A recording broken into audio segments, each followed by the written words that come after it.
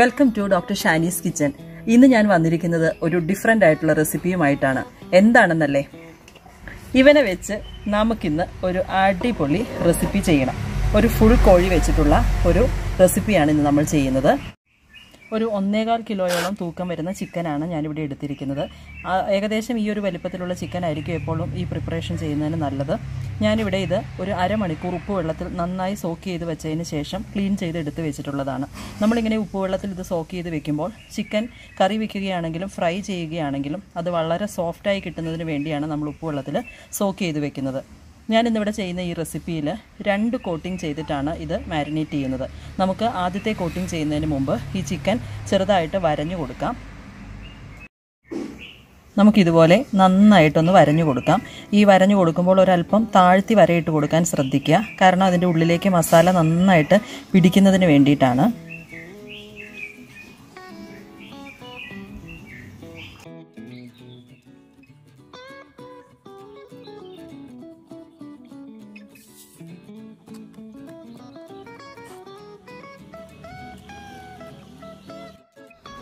ചിക്കൻ്റെ first coating marinate ചെയ്യാൻ ആവശ്യമായ ഇൻഗ്രീഡിയൻസ് എന്തൊക്കെയാണെന്ന് നോക്കാം.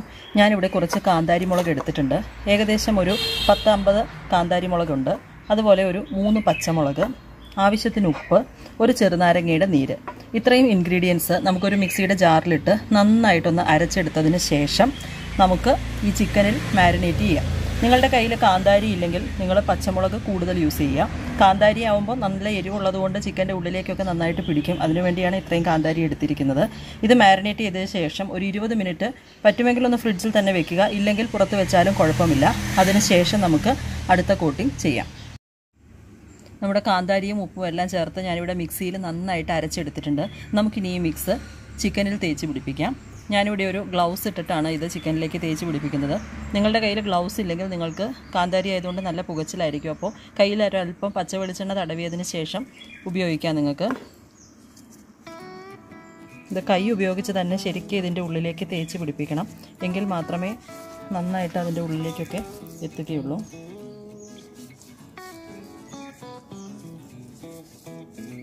നമ്മുടെ ചിക്കൻ ഇവിടെ നന്നായിട്ട് മാരിനേറ്റ് ചെയ്ത് വെച്ചിട്ടുണ്ട്. നിങ്ങൾ ആദ്യമായിട്ടാണ് എൻ്റെ ചാനൽ കാണുന്നതെങ്കിൽ ദയവായി സബ്സ്ക്രൈബ് ചെയ്യുക. താഴെ കാണുന്ന ആ ബെൽ ഐക്കൺ ഒന്ന് പ്രസ് ചെയ്യുകയാണെങ്കിൽ അതിൽ ഓൾ എന്ന നോട്ടിഫിക്കേഷൻ മറക്കാതെ പ്രസ് ചെയ്യുക. അപ്പോൾ ഞാൻ അപ്ലോഡ് ചെയ്യുന്ന എല്ലാ വീഡിയോസിൻ്റെയും നോട്ടിഫിക്കേഷൻസ് നിങ്ങളുടെ മൊബൈലിൽ നിങ്ങൾക്ക് ലഭിക്കുന്നതാണ്. ഈ വീഡിയോ ഞാൻ പുറത്ത് വെച്ചിട്ടാണ് ഷൂട്ട് ചെയ്യുന്നത്. അതുകൊണ്ട് ശബ്ദത്തിന് ചെറിയ ഡിസ്റ്റർബൻസ് ഉണ്ടാകും. ദയവായി ക്ഷമിക്കുക. ഈ ചിക്കൻ നമുക്കൊരു 20 മിനിറ്റ് റെസ്റ്റ് ചെയ്യാനായിട്ട് വെക്കാം. ചിക്കൻ മാരിനേറ്റ് ചെയ്ത് വെച്ചിരിക്കുന്ന സമയം കൊണ്ട് നമുക്ക് രണ്ടാമത്തെ കോട്ടിങ്ങിനുള്ള മസാല തയ്യാറാക്കാം. അതിനുവേണ്ട ഇൻഗ്രീഡിയൻസ് എന്തൊക്കെയാണെന്ന് നോക്കാം. ഞാനൊരു ഇടത്തരം വലിപ്പമുള്ള 4 കഷ്ണം ഇഞ്ചി നന്നാക്കി വെച്ചിട്ടുണ്ട്. അതുപോലെ ഒരു 10-15 അല്ലി വെളുത്തുള്ളി, ഒരു 25 അല്ലി ചെറിയ ഉള്ളി. ഇത് നമുക്ക് അരിഞ്ഞെടുക്കേണ്ട ആവശ്യമില്ല. അതുപോലെ ഗരം മസാലയ്ക്കായിട്ട് ഒരു ചെറിയ കഷ്ണം കറുവാപ്പട്ട, 3 ഗ്രാമ്പൂ, ഒരു 1/2 ടീസ്പൂൺ പെരുംജീരകമാണ്, വലിയ ജീരകം അല്ലെങ്കിൽ പെരുംജീരകം, ഒരു കുറച്ച് കുരുമുളക്, കളറിന് വേണ്ടിയിട്ട് 1 table spoon Kashmiri red chilli. ഇത്രയുമാണ് നമുക്കിതിലേക്ക് വേണ്ട രണ്ടാമത്തെ കോട്ടിങ്ങിനുള്ള മസാല. ഇത് നമുക്ക് ഒരു പാൻ അടുപ്പത്ത് വെച്ച് 1 സ്പൂൺ വെളിച്ചെണ്ണ ഒഴിച്ച് അതിലൊന്ന് വഴറ്റിയെടുക്കാം. ഞാനിവിടെ പാൻ അടുപ്പത്ത് വെച്ചിട്ടുണ്ട്. അതിലേക്ക് 2 ടേബിൾ സ്പൂൺ വെളിച്ചെണ്ണ ഒഴിച്ചു കൊടുത്തു. ഇനി നമുക്ക് സ്പൈസസ് ഓരോന്നായിട്ട് ആഡ് ചെയ്ത് കൊടുക്കാം. അത് ജസ്റ്റ് ഒന്ന് സോട്ട് ചെയ്തെടുത്തതിന് ശേഷം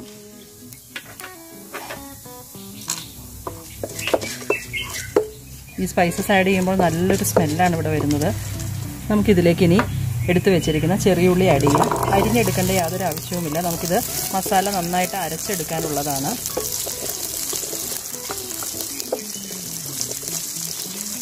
വെളുത്തുള്ളി ചേർത്ത് കൊടുക്കാം.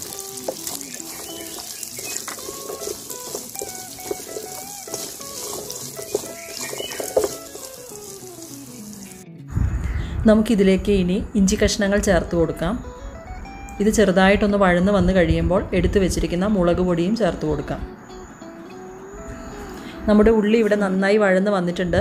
തീ നന്നായി കുറച്ചതിന് ശേഷം നമുക്കിതിലേക്ക് എടുത്തു വെച്ചിരിക്കുന്ന കാശ്മീരി റെഡ് ചില്ലി ചേർത്ത് കൊടുക്കാം.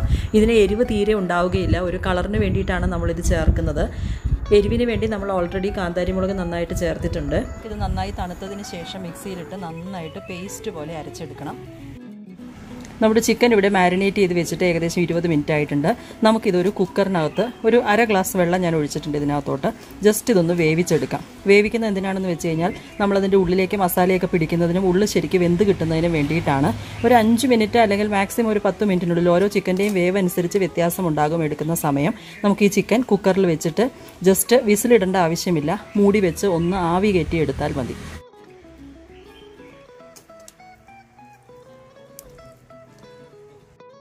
ഞാൻ ചിക്കൻ കുക്കറിനകത്തോട്ട് വെച്ചിട്ടുണ്ട്. നമുക്ക് ജസ്റ്റ് ഈ ലിഡ് ഇങ്ങനെ ഒന്ന് വെച്ചാൽ മതി. വിസിലിട്ടിട്ടുണ്ട്, പക്ഷേ വിസിൽ അടിക്കേണ്ട ആവശ്യമില്ല. അത് ടൈറ്റ് ചെയ്ത് ക്ലോസ് ചെയ്തിട്ടില്ല ഞാൻ. ജസ്റ്റ് ഇങ്ങനെ മാത്രം വെക്കുക, ആവിയിൽ വേവിച്ചെടുക്കാം. നമ്മുടെ ചിക്കൻ ഇവിടെ കുക്കറിൽ ജസ്റ്റ് ഒന്ന് ആവി കയറ്റി എടുത്തിട്ടുണ്ട്. ഒരുപാട് വെന്ത് പോയിട്ടില്ല, ജസ്റ്റ് ഒന്ന് സോഫ്റ്റായി കിട്ടി. ഇനി നമുക്കിതിനകത്തോട്ട് നമ്മൾ ആദ്യം വഴറ്റി വെച്ചിരുന്ന രണ്ടാമത്തെ കോട്ടിങ് ഞാനിത് മിക്സിയിൽ നന്നായിട്ട് അരച്ചെടുത്തിട്ടുണ്ട്. നല്ല പേസ്റ്റ് പോലെ ഒട്ടും വെള്ളം ചേർക്കാതെ അരച്ചെടുത്ത മിക്സാണിത്. ഇത് നമുക്ക് ഈ ചിക്കനിൽ നന്നായിട്ട് മാരിനേറ്റ് ചെയ്ത് പിടിപ്പിക്കാം. നമുക്കെല്ലാവർക്കും നോൺ വെജ് ഡിഷസൊക്കെ കഴിക്കാൻ ഒത്തിരി ഇഷ്ടമാണല്ലേ. പ്രത്യേകിച്ച് കുട്ടികൾക്കൊക്കെ ഇങ്ങനത്തെ ഗ്രിൽഡ് ഐറ്റംസും ഫ്രൈഡ് ഐറ്റംസൊക്കെ കഴിക്കാൻ ഭയങ്കര ഇഷ്ടമായിരിക്കും. നമ്മൾ നോൺ വെജ് കഴിക്കുമ്പോൾ ശ്രദ്ധിക്കേണ്ട ചില കാര്യങ്ങളുണ്ട്. അതെന്താണെന്ന് ഞാൻ ഈ വീഡിയോയുടെ അവസാനം പറഞ്ഞിട്ടുണ്ട്. അതുകൊണ്ട് ഈ വീഡിയോ മുഴുവനായിട്ടും കാണുവാൻ പ്രത്യേകം ശ്രദ്ധിക്കുക.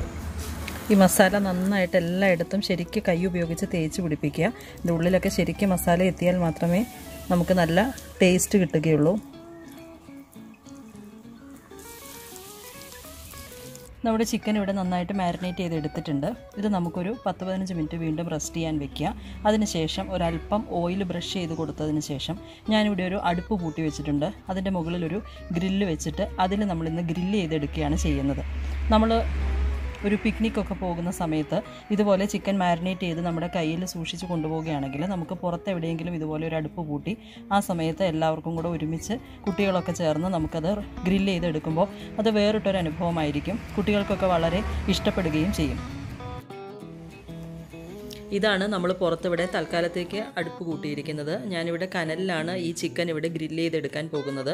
തീ ഒരുപാട് കത്തിക്കേണ്ട ആവശ്യമില്ല. തീ ഒത്തിരി കത്തിച്ച് കഴിഞ്ഞ് കഴിഞ്ഞാൽ നമ്മുടെ ചിക്കൻ കരിഞ്ഞു പോകും.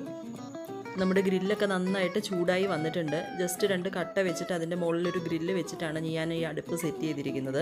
ഇത് നന്നായി ചൂടായതിന് ശേഷം നമുക്ക് മാരിനേറ്റ് ചെയ്ത ചിക്കൻ അതിൻ്റെ മുകളിലേക്ക് വെക്കാം. ഞാനിവിടെ അടുപ്പ് കൂട്ടുന്നത് കണ്ടപ്പോൾ എൻ്റെ തൊട്ടടുത്ത് തന്നെ ഒരു കുഞ്ഞടുപ്പ് സെറ്റുമായിട്ട് ഒരാൾ രാവിലെ തന്നെ എൻ്റെ കൂടെ കൂടിയിട്ടുണ്ട്. മറ്റാരുമല്ല, എൻ്റെ ചെറിയ മോൾ സെറിനാണ്. അവൾക്കും കുക്ക് ചെയ്യണമെന്നും പറഞ്ഞ് തുടങ്ങിയതാണ്. എന്തായാലും ഇന്ന് ഞങ്ങൾ 2 പേരും കൂടെയാണ് കുക്ക് ചെയ്യാൻ പോകുന്നത്. നമുക്ക് ചിക്കൻ വെച്ച് കൊടുക്കാം. ഇതിലേക്ക് ഒരല്പം ഓയിൽ ബ്രഷ് ചെയ്തിട്ട് വേണം ചിക്കൻ വെക്കാൻ. നമ്മൾ ചിക്കൻ ഇവിടെ വെച്ച് കൊടുത്തിട്ടുണ്ട്. ഓൾറെഡി ഇത് വെന്ത ചിക്കൻ ആയതുകൊണ്ട് നമുക്ക് പുറം ഭാഗം ഒന്ന് ജസ്റ്റ് നന്നായിട്ടൊന്ന് മൊരിഞ്ഞ് കിട്ടിയാൽ മതി. ഇത് അധിക സമയമൊന്നും വേണ്ട, നന്നായിട്ട് മൊരിഞ്ഞ് കിട്ടും.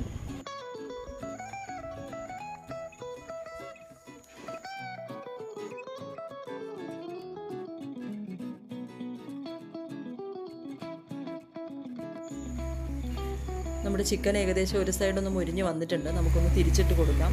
നല്ല ചൂടാണ്. തിരിച്ചിട്ട് കൊടുക്കുമ്പോൾ കൈ പൊള്ളാതെ പ്രത്യേകം ശ്രദ്ധിക്കണം. തിരിച്ചിട്ട് കൊടുക്കുമ്പോൾ നമുക്ക് ഈ സൈഡിലും ഒരല്പം ഓയിൽ ബ്രഷ് ചെയ്ത് കൊടുക്കുകയോ അല്ലെങ്കിൽ അല്പം ഒഴിച്ചു കൊടുക്കുകയോ ചെയ്യാം. ഞാനിവിടെ വെളിച്ചെണ്ണയാണ് യൂസ് ചെയ്തത്. നമ്മുടെ നാടൻ ഗ്രിൽഡ് ചിക്കൻ ആയതുകൊണ്ട് തന്നെ ഒരല്പം വെളിച്ചെണ്ണ ഉപയോഗിച്ചാണ് ബ്രഷ് ചെയ്ത് കൊടുത്തത്. നമ്മുടെ ചിക്കൻ ഇവിടെ നന്നായിട്ട് ഗ്രില്ലായിട്ട് വന്നിട്ടുണ്ട്. നമുക്കിനി ഇത് എടുത്ത് മാറ്റാം. ഞാനിവിടെ ഒരു വാഴയിലയിലേക്കാണ് എടുക്കുന്നത്. നല്ല ചൂടുണ്ട്, കൈ പൊള്ളാതെ ശ്രദ്ധിക്കണം. വാവ്, നല്ല അടിപൊളിയായിട്ട് ഇത് ഗ്രില്ലായിട്ട് വന്നിട്ടുണ്ട്. നല്ലൊരു സ്മോക്കി എഫക്റ്റ് കിട്ടിയിട്ടുണ്ട്. പുറം ഭാഗമൊക്കെ നല്ല മുരിഞ്ഞ് വന്നിട്ടുണ്ട്. നിങ്ങൾക്ക് വേണമെങ്കിൽ ഇത് പുറത്ത് അടുപ്പ് കൂട്ടാതെ ഗ്യാസിൻ്റെ മുകളിൽ വെച്ച് ഗ്രില്ല് ചെയ്തെടുക്കാൻ പറ്റും. ഞാൻ നല്ലൊരു സ്മോക്കി ഫീലിംഗ് ഒക്കെ കിട്ടട്ടെ എന്ന് വിചാരിച്ചിട്ടാണ് ഇത് അടുപ്പൊക്കെ കൂട്ടി ചെയ്തത്.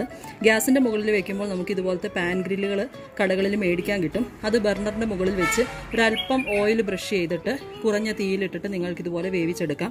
തിരിച്ചും മറിച്ചും ഇട്ട് വേവിച്ചെടുക്കുമ്പോൾ ഇതേ ഗ്രില്ലിൻ്റെ അതേ ഇതിൽ തന്നെ കിട്ടും നമുക്ക്. പിന്നെ ഒരു സ്മോക്കി ഫ്ലേവർ കിട്ടണമെങ്കിൽ നിങ്ങളിതൊരു വലിയ പോട്ടിനകത്ത് വെച്ച് ഒരു ചെറിയ ബൗളിൽ ഒരല്പം ചാർക്കോൾ വെക്കുക. അതിലേക്ക് 1 സ്പൂൺ ഓയിൽ ഒഴിച്ചിട്ട് ചെറുതായിട്ടൊന്ന് പുകച്ചു കൊടുക്കുകയാണെങ്കിൽ എന്നിട്ട് ആ ലിഡ് വെച്ച് അടച്ചു കഴിയുമ്പോൾ ശരിക്കും നമുക്ക് ഗ്രിൽഡ് ചിക്കൻ്റെ അതേ ഒരു ഫ്ലേവറിൽ തന്നെ നമുക്ക് ചെയ്തെടുക്കാൻ പറ്റും. അങ്ങനെ നമ്മുടെ തനി നാടൻ ഗ്രിൽഡ് ചിക്കൻ ഇവിടെ റെഡി ആയിട്ടുണ്ട്. വളരെ ടേസ്റ്റി ആയിട്ടുള്ള ഒരു റെസിപ്പിയാണ്. നിങ്ങളെല്ലാവരും ട്രൈ ചെയ്ത് നോക്കണം.